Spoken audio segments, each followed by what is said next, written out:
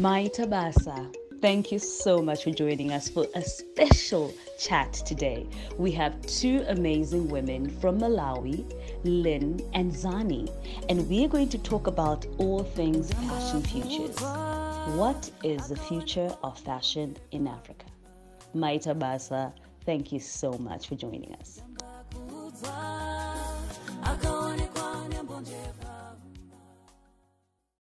Tell me, what's up? What's going on in Malawi?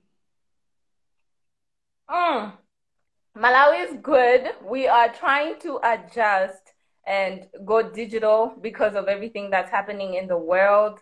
But you know, it's just going to be a matter of perseverance and trying to adapt quickly. So a lot is happening, but there's a lot of restriction. But we move, we keep it pushing. Are you guys on lockdown by any chance?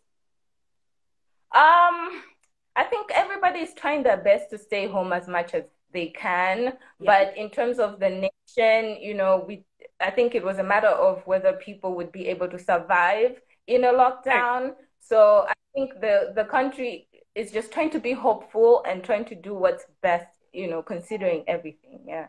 Yeah, I hear you. You know, when you look at Africa, whose majority in Africa are surviving in the informal sector. In fact, in Zimbabwe, we're almost 90% people who are living hand to mouth. So when you impose something heavy as a lockdown, you're like really killing people. And I wonder what will kill people in Africa is hunger and, you know, over COVID. It's very interesting time that really requires put our heads to the table and really think about how to find solutions that are tailored for Africa. And this is what we're about to go into. Tell me, Zani, tell me about Malawi, as in the Malawi creative sector. What's going on there? How would you describe it if you had a minute or two to describe Malawi creative sector to someone and sell it to someone? What would you say? I think the best way to describe it, C.H.A.T, is talented. There is so much talent in Malawi. And the talent is not just in the design aspect of things. It's in, you know, the storytelling. It's in the creativity that we're seeing in photography, with videographers, with bloggers. Everybody is in a space where they want to create. And every time we see somebody pushing the envelope and trying to do something that hasn't been done before, it's really refreshing and encouraging as a creative to look next to me and see another creative doing something so awesome. And I'm like, oh my God, that inspires me and it makes me want to push. So if I was going to sell Malawi creative sector to sell everybody, your country. Think about this chat as Dragon's Den. Sell your country, sister girl. Sell your country. Look in Malawi. Just search whatever talent, skill, creative products you need, and then search Malawi and you will find people. And even if you don't find them, you know, online visibly, because we're still catching up when it comes to branding ourselves the right way. But if you have a conversation with a local, you know, we're more than happy to point you in the direction of somebody that we feel, you know, is talented to perform whatever you need done. So look at Malawi. Okay, so I'm already looking Malawi and I'm thinking well, I don't actually have to fly to Malawi. I could figure out how I'm going to get there. But if I had to drop in Malawi like right now, where would you take me? What is touristy about Malawi? What is definitive about Malawi? What gets you guys ticking? Drop in Malawi right now. Chinesai is at the airport. Where would you take me? Where would you take me? Everywhere. Let me tell you, we are not called the warm heart of Africa for no reason. Oh, girl, hold on. What is this warm heart stuff? You are called the who? I didn't know that.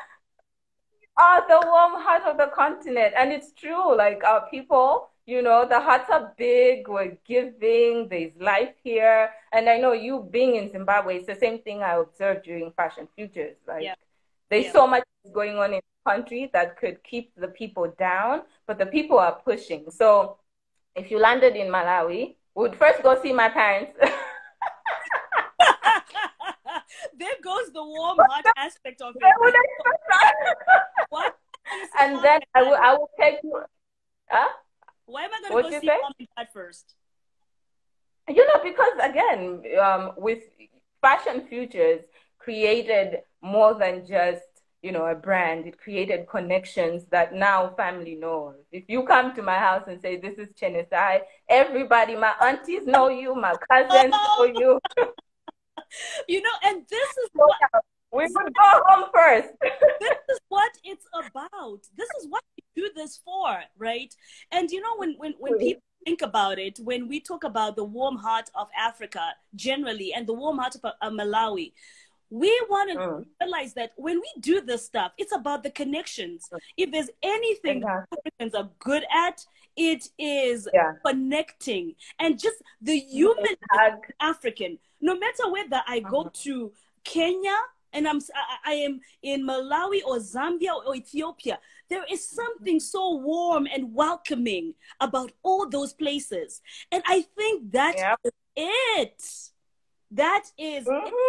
That is the girl, tell me, you know what? We could speak, this. Tell me, All day. All day.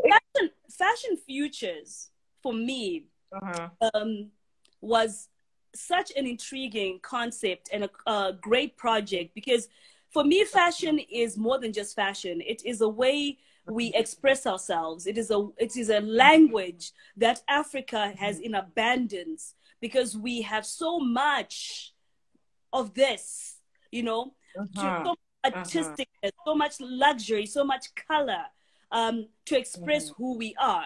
So when I worked on Fashion Futures in collaboration with British Council and Natal Media, and a project that I'm very happy to continue over the length of time, I was very excited because it began to talk about the luxury that we are. And just the other day, I was watching Made in Africa, which all of you should watch, by Tongoro Studios, a brand out of Dakar, Senegal.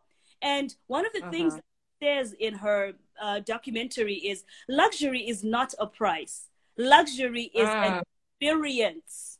And Africa is rich in luxury. And look at me, look at me, look at me, look at me. Tell me, what did Fashion Futures mean to you? What did Fashion Futures mean to me? I want to answer this from a personal perspective. Yeah. It was an experience. It was literally feeling like you have entered an arena that you've never stepped into.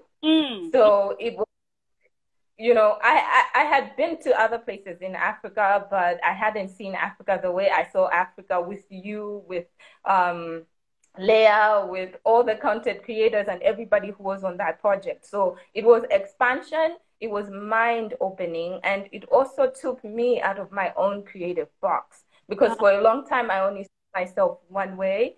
So Fashion Futures was able to say, hey, Togo, this is great that you started here. It's great that you have your roots and your foundation is here, but you are so much more than what you've been telling yourself that you are. So bringing it into now, the luxury within Africa, I think, is almost visible to everybody else but us. The things. That's the thing. Go ahead, girl. You've hit the nail there. Go ahead. Yeah. Hammer it. Being able to have one job and still, be okay. There's a piece, being able to watch a sunset. People, we don't know that the rest of the world is missing a beautiful sunset. So Africa, luxury-wise, everything is there, but I think it's up to us to start to see the luxury within our own selves and within our own spaces. I mean, girl, you have hit the nail on the head and hammered it into the wall. And I just want to ask, you say it's up to us to start seeing the luxury that is in Africa, but how do you think we start doing that? When we did Fashion Futures, right? You guys came from your home country, which was for you Malawi. You traveled to Namibia, where you had never been before. to tell a story of Mm-hmm. Namibian fashion sector. And for us, it was Mm-hmm. important for you to do that because we wanted a fresh lens when you're telling the story about a certain industry. So then after you came Mm-hmm. to Namibia, we all congregated in Zimbabwe to start unpacking the things that all of you girls had been discovering.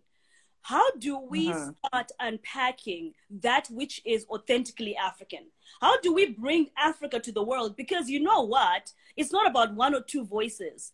It's about everybody. Everybody needs to start talking Africa for us to be on the map. How do you think we can do? How do we do that? I think we start by embracing our Africanness as individuals. I think don't mind me. I'm just gonna do this. I'm gonna do this. Do this.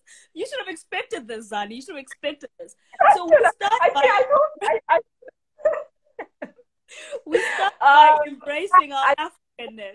Yes. We start by embracing ourselves and embracing what we feel is luxurious about our country, our fashion, you know? Like the fashion sector in Malawi right now is budding. And I know I use the same word to describe the fashion sector in Namibia, but it's because if you were to look from the outside and then come at it with a lens of comparison, you might not see it.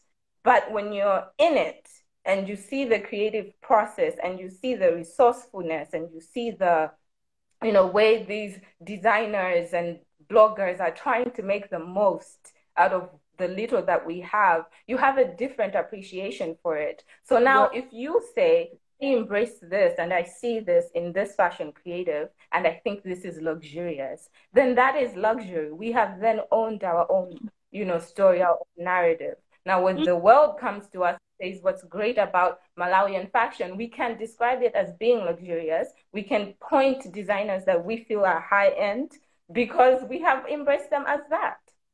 Word. And it's really so important. I think even when you look at personal development, if you don't accept who you are at the core of you, if you don't accept who you are, it's very difficult for you to develop, no matter how much you invest in. So no matter how much education you acquire, no matter where you've lived in the world, no matter how much money you have, if you do not embrace who you are at the core, you can never develop.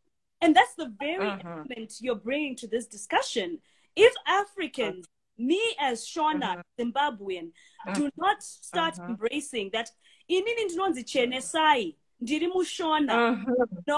I embrace that first, right, my language, my country, my people, then I would never be able to develop the continent. Do you think this is true? This is true, but also keeping in mind not to fall into the trap of a single story, because Mamanda already told us about that, So not to say embracing Malawian or embracing African is one story, but to really be willing to, why am I getting... Sorry, I was hearing the same chat from the room next door. Well, this is what makes it magical. Go ahead, girl. Go ahead. The point was not to get stuck in a single story, because what is Malawian to me and what Malawian should look like, let's not box ourselves while we're trying to embrace. Let's give ourselves space to say, if you want to express yourself in that way and it's not what I associate as being Malawian, I'm okay with that, because you're owning yourself, and by virtue of being Malawian, by virtue of producing in Malawi, then this is what we're accepting as ours, So embracing, but not confining each other, giving each other room to define ourselves in the process as well. This is the cherry on top, because I think what you have just talked about, I mean, we're talking about a whole range of things, but one of them is because culture is not static, right? How I enjoy, how I experience Zimbabwe, being Shona and being a Zimbabwean, should uniquely be my perspective, because that's the celebration of culture, right? And I remember a lecture the other day to some students in Stellenbosch, and we were talking about commodifying the African culture. And one of the questions that comes up in that discussion is, who owns culture, right? And for instance, what Duma has done with the Xhosa culture, and he has created a label with the Xhosa culture. Who owns that? Whose intellectual property is that, right?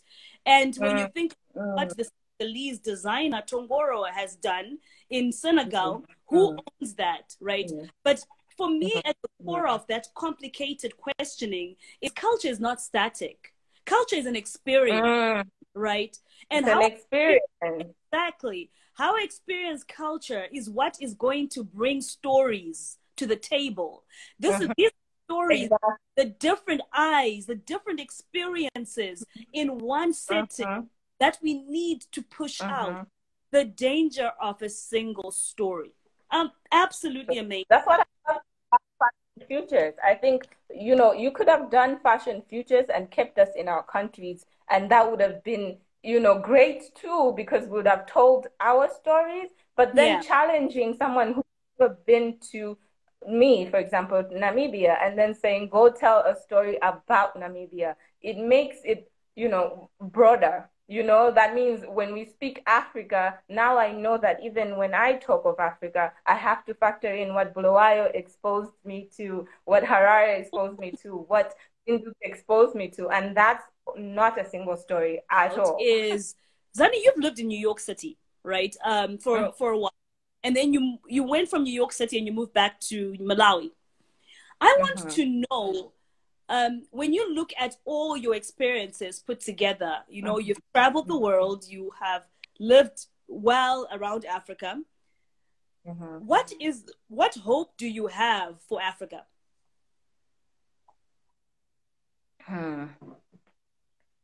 Well, I'll start with Malawi. What hope I have for Malawi specifically?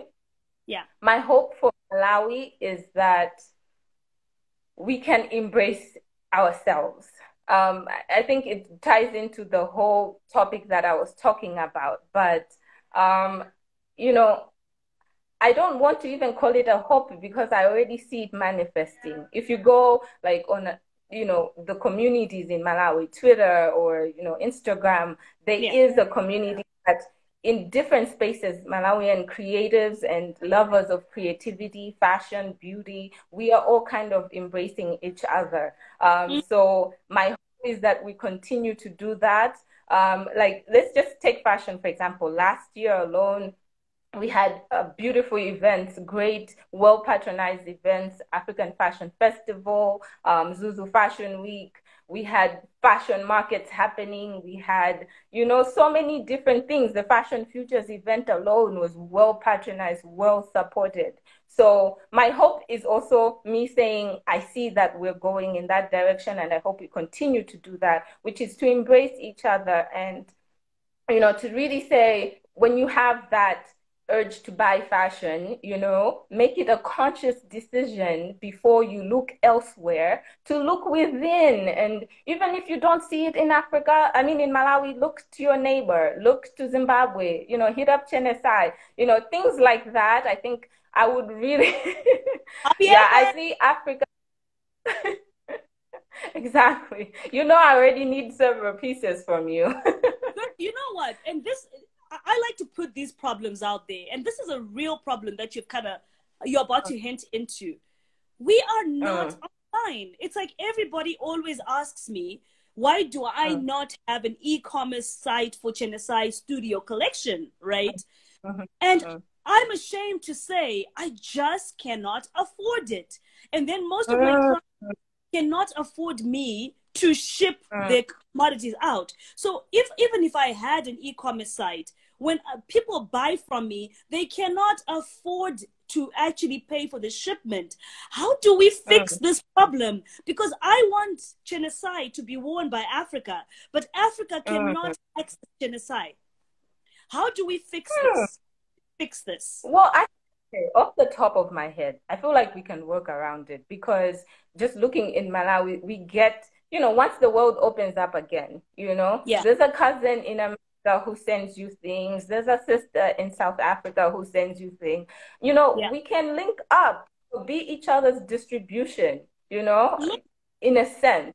You know, so if you know that there's movement happening, you know, why not? And then have the compassion for Chenesai to say, this item will reach me, you know, maybe in a month. Maybe it will reach me Allah. later.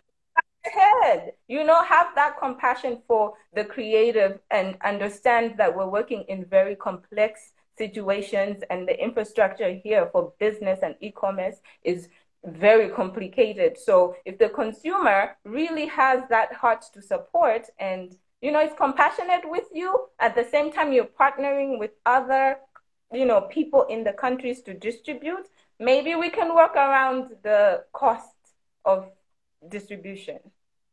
Look, this is so important. Someone says here also DHL and FedEx have courier services for SMEs. And I want to talk to you like an SME, right? Who has tried all these platforms, right? And I'm not even SME, I'm in micro, small enterprise. My pants, let's say I make a pair of pants for a client in America, and the pants cost me $60 to make, production costs, you know, finishing costs.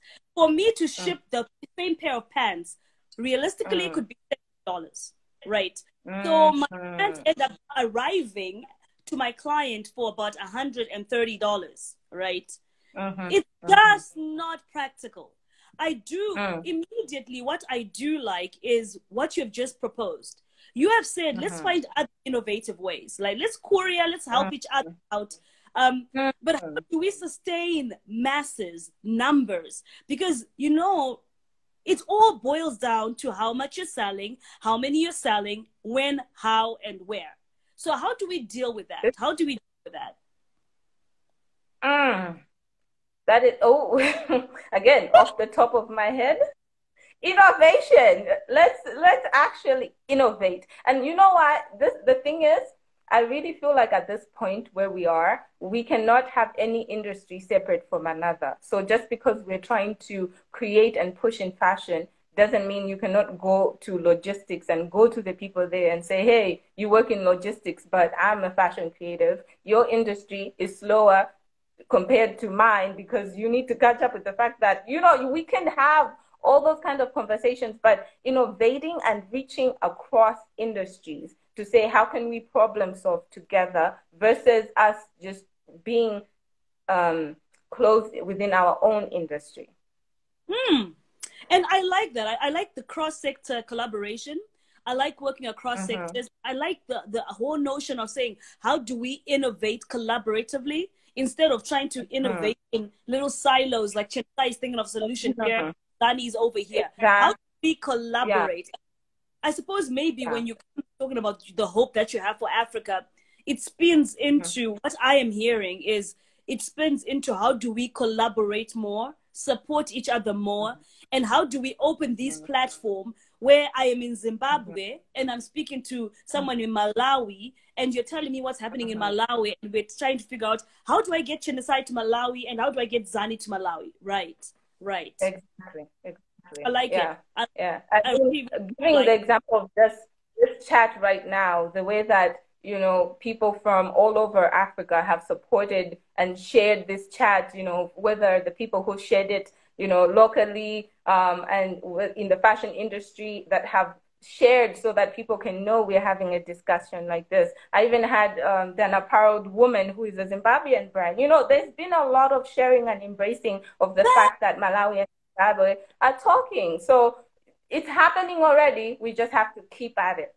I'm a celebratory kind of person. We're going to do a moment of celebration. We're going to just clap our hands and say, look, guys, for everybody on this chat, for everybody who shared, who made time, you know, I feel like we really need to sometimes take a step back and celebrate. You know, shout out to everyone who shared this chat and who's sitting on this chat and was going to share this chat afterwards. Let me tell you how I met Lynn. It's very important. The stories of the how is always important. So Lynn found found me on Twitter. She sent me a message on Twitter and she says, look, sis, I want to highlight you about Fashion Futures project. I know you brought it to Malawi. You were instrumental in bringing Fashion Futures to Malawi. And I want to be a part of this movement. And I'm like, girl, where have you been? I have been waiting to have a conversation about Fashion Futures.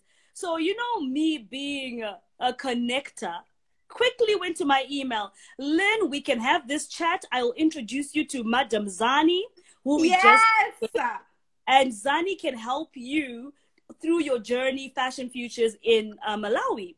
So this is how I met Lynn. I am excited to meet a young aspiring designer who hails from Malawi, very well-traveled young lady. And can I just say something, by the way? Please say something, please. I was stalking you a year ago. I saw your picture. You're wearing like a jumpsuit. I was like, this girl is lit. She's so beautiful and you're so powerful. I was like, wow, this girl is like amazing. I probably have like your face on my phone. Making me blush. Honest to God. And then I saw that you're doing like Fashion Futures and I was like, wow, what is this? Zani's essay was incredible. It was. Yes, it was. It was amazing. Yeah. Intellectual, academic, everything. And I was like, wow, hello, I want to be a part. You know what? First of all, I really want to say thank you so much for those kind words. I think I'm going to take a moment to just appreciate sisters celebrating each other. I think there's power in words. Yes. And I feel like we should do that more. We should compliment each other more. We should tell each other that we are okay. We are enough. We are beautiful. So for you saying those kind words to me, thank you, sister. They go a long way. May we start something today that you, whoever is on this phone conversation, will go and compliment the next sister. Tell them how beautiful they are. Tell them how inspiring they are. Tell them how able they are. Because you know what? We are enough. I'm done with the lecturing. I love you so much. I love you for that. I am done with the lecturing. Tell me about Malawi. Tell me about Malawi. Tell me about Malawi. You know what? I love Malawi. Do you know what? I don't know if you know, but we were voted in 2018 as the happiest people in the world.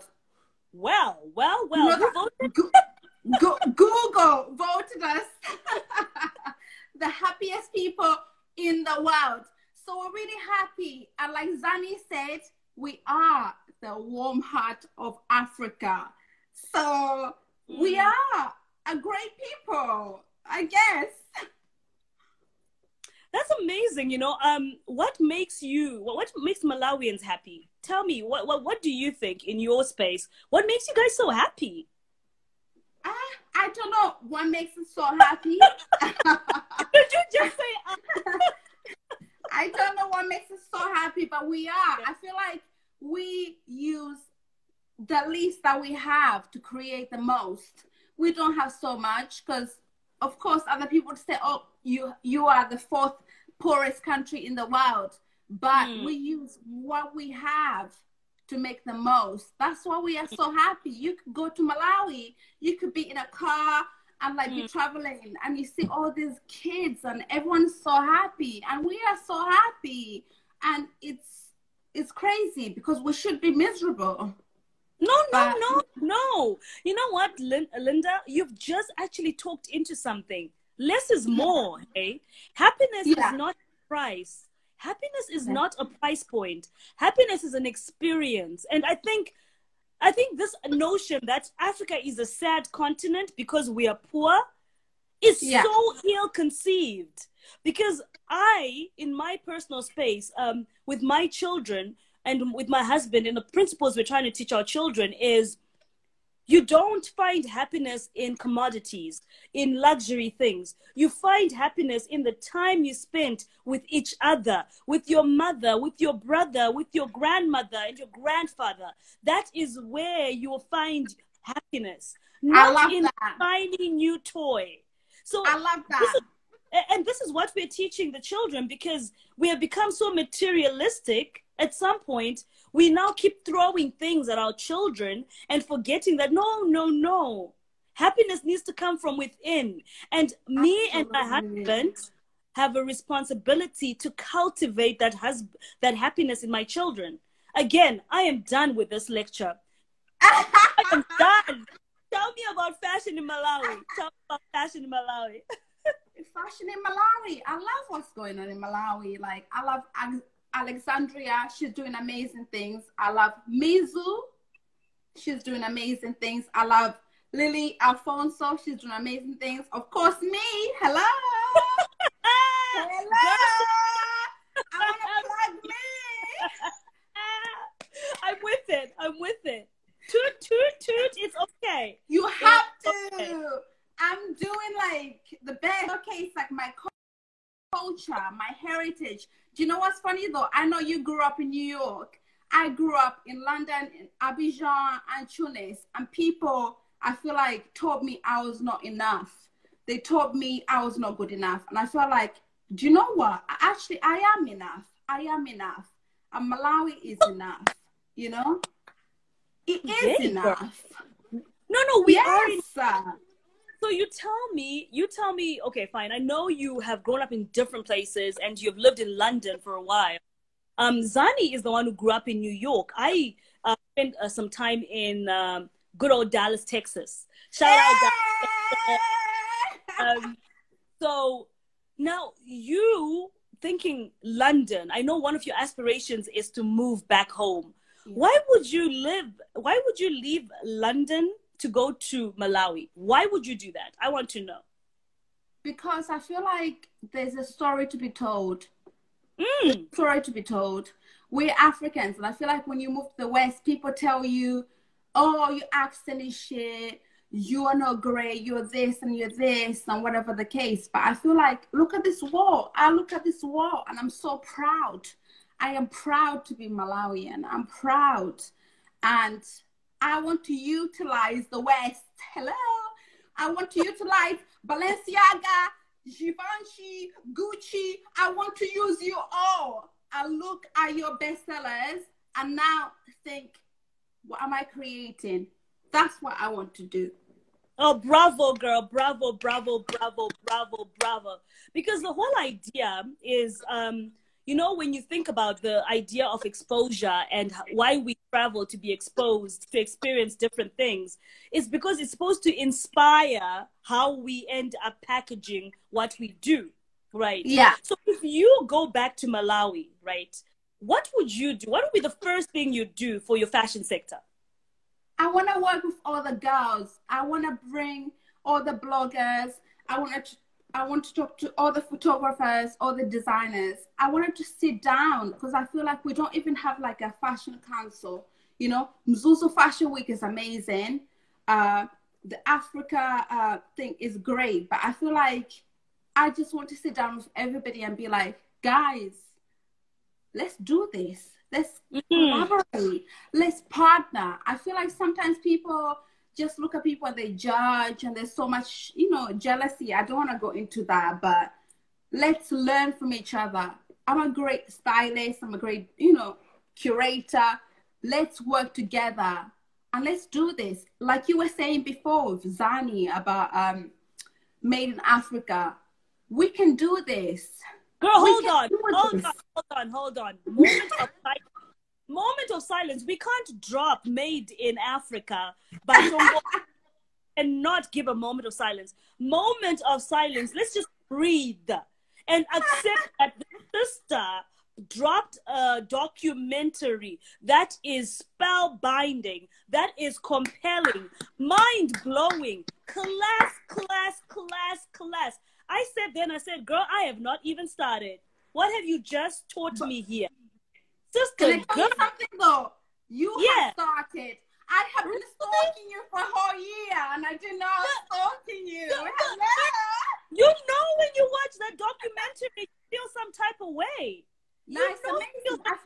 I felt some type of way when I watched Made in Africa because do you know how beautiful she put it all together? And just the idea of telling an African story with so much luxury. I mean, stop it. I was just like, Girl, we are here. We have arrived. We have. Your time is now. It is time now. I feel like we need to come on. You know what I mean? I feel like sometimes we're so lazy and we're not working so hard. And we have to. It's our time. It's our time. I don't know. Guys, I see these comments that you have not watched Made in Africa. If anyone hasn't watched Made in Africa, come into my inbox. I will share the link with you. I am happy. Everyone who wants to tell the African story should learn. I think she has set the bar here. Oh my God. She's she like has set the bar here. Beyonce is wearing her stuff. Hello. Naomi Campbell is wearing her stuff. Hello. Alicia Keys is wearing her stuff. I mean, Burna Boy is on stage firing it up in her stuff. Hello. More of that. I am just saying, it's done. The time is now, right? And so I feel like she's so humble. She's such a humble girl. Girl. I don't know what to say about Tongoro Studios. I really, I think in appreciation, there's so much going on, even in our Do you Zimbabwe. have any of the pieces from her, by the way? I do not. God forbid. I bet now you can't even buy them because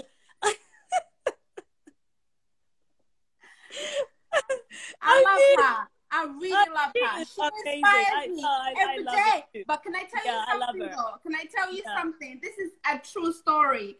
I was working for a company called lalibela.com and I was doing their PR.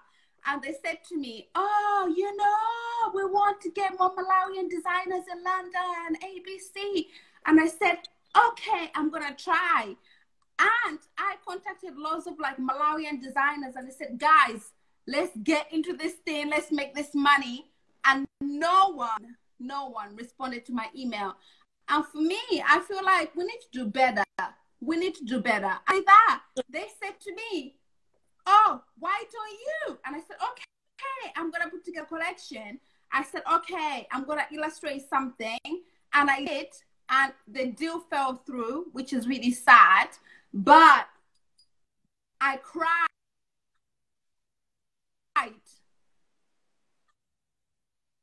Why did you cry?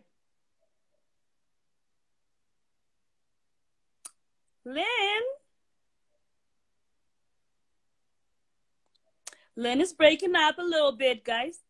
Lynn, we can't hear you. We can't hear you. Log back out and come back in. I'm with you. I'm gonna.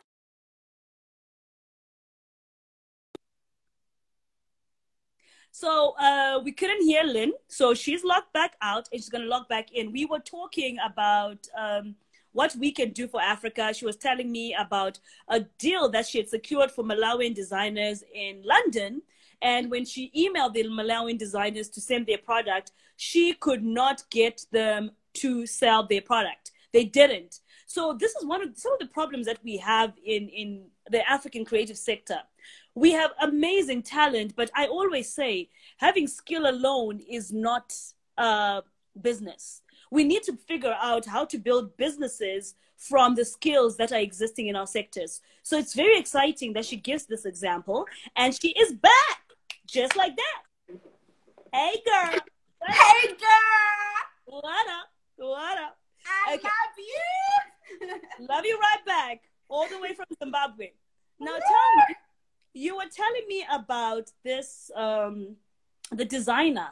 You were telling me about trying to source a deal for your Malawian fellow colleagues, and it didn't happen. So you're telling me now, what I am hearing is we're talking about systems and processes that are not working in our creative sectors. Tell me, in your wildest imaginations, how would you fix this? How would you fix it? I want to work together. I feel like people just don't trust each other sometimes. And I feel like we have great product. Like Zani said, we're so talented. We have so much potential. Right. Oh my God, like Malawi is the future. Future fashion, You know what I mean? Like, I'm I with feel it. like, Yeah, I'm with it. honest to God, I feel like we can do this, but we just have to, I don't know, we just have to communicate, I guess, better, you know? Because I didn't understand why I would say, guys, this lady in London says she wants product. Right, And right. she's going to pay you for product. And no one messaged me back. So I don't know what happened. So someone here from Malawi says, as a Malawian artist, one of my biggest frustrations is people not willing to work outside of the box. He says people are not thinking outside the box. You about that and say quickly, COVID-19 has put all of us outside the box. So I think your wish has been granted. COVID, no one is in the box right now. Every one of us is creating outside the box. Look, Lynn, I mean, we could chat all night, but I want to know, what is your hope for Africa? What is your hope for fashion in Malawi? And what are you going to do to cultivate into this hope that you have for Malawi and for Africa? I want us to work together. I want us to trust each other, because I feel like sometimes maybe we don't trust each other. I want us to trust each other. I want us to introduce each other, you know? Hi, my name is, let's get to know each other and build those relationships. Because I feel like when you do that, that's when we can work together. So that's my hope for Africa. Yeah. And my hope also, like, you've watched the whole Tongoro thing. She is building a whole entire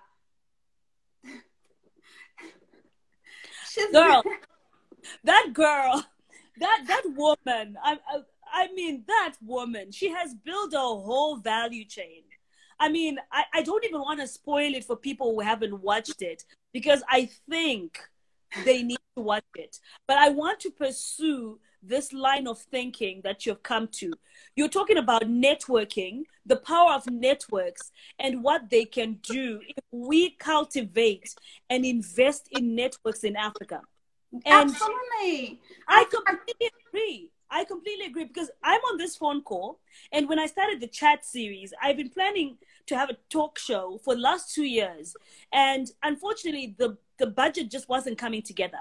And, you know, when COVID hit, I was like, you know what? You only get one shot at this. I am just going to go and do it on Instagram, because that's what my pocket can afford right now. Yeah. And then I stumbled upon saying, how do I resource the networks that I've made during my travels and during the projects I've worked on to bring all these people together to talk about all these things? And voila, I have never met Lynn before, by the way, guys. I've never met her before. We met on Twitter. We had a conversation. We found I was obsessing over you a year ago. I was but, stalking you, honey. This is what it is about. We did not know each other. Now we know each other. This is how you network. You cannot continue to network within the same circle. That's not networking. That's friendships, and that's cliques, right? What do you think about that? I just think that fashion is a vehicle for change. We can do so much. Honest to God, like you're saying about like Tongoro, they've done so much. They're employing people. They're making so much money over there. And I feel like with Malawi, I don't want to complain, because that's not what I'm going to do. You know, I'm a powerful woman. But like, yes, you are. Yes, you are. I feel like we need to speak to each other, have the conversations, have the hellos, and have the introductions, and do that. It's so important. And say, guys, how can we do this? Mzuzu Fashion Week has been great for me. Like, I try and help them where I can, and I feel like we just need to do that and speak to you. You're so amazing. Can I tell you something though? I'm so like proud of what you're doing. You know what I mean? Sister girl. No, can I tell you something? Like, please. I feel like Malawi is overlooked, and for the fact that you have like brought your initiative and brought Malawi on board, like I could cry. Like for me, it makes me feel so happy that you even thought about us. Like I'm so, whew, like thank you for bringing me and Zani on.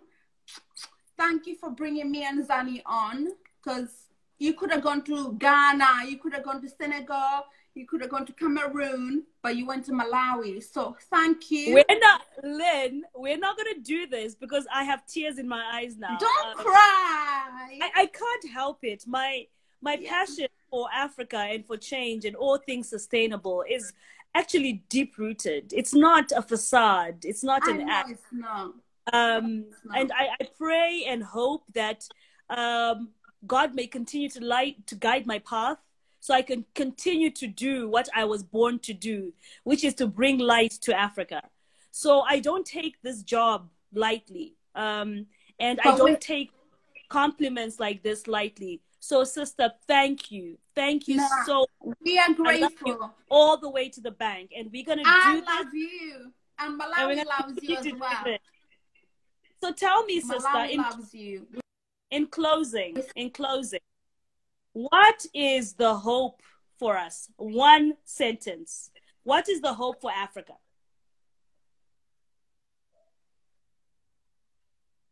Hope is that we work together. Designers, photographers, bloggers, designers, work together. Because I have, you might not have. What you have, I might not have. Let's come together. There's so many ego aside. Hello? Let's work together. We're talented. Like Zani said, we have. So I think we're about to lose Lynn again. Probably network issues. But guys, her parting words were, we need to work together. We need to drop our egos. We need to find common ground, and we need to work together. I don't know if there's any other way to do this. So this is C.H.A.T. I am signing out with such joy.